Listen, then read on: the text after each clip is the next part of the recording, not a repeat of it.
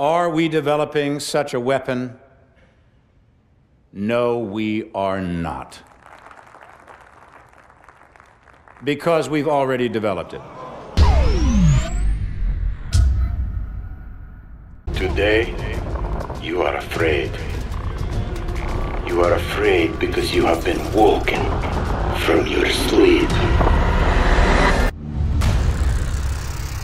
Democracy? Democracy.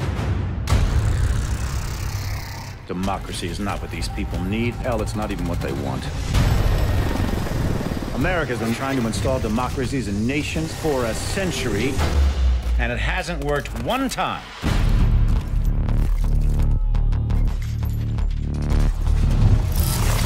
These countries don't have the most basic building blocks to support a democracy. Little things like we ought to be tolerant of those who disagree with us. We ought to be tolerant of those who worship a different God than us. That a journalist ought to be able to disagree with the president. And you think that you can just march into these countries based on some fundamentalist religious principles, drop a few bombs, topple a dictator, and start a democracy?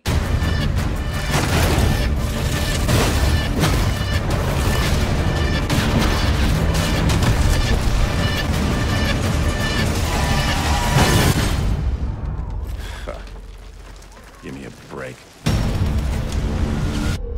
People don't want freedom. They want boundaries, rules, protection from invaders and from themselves. People need a leader who can give them both the support and the constraints to keep chaos at bay. You give them that, and they'll follow. And that's where I come in.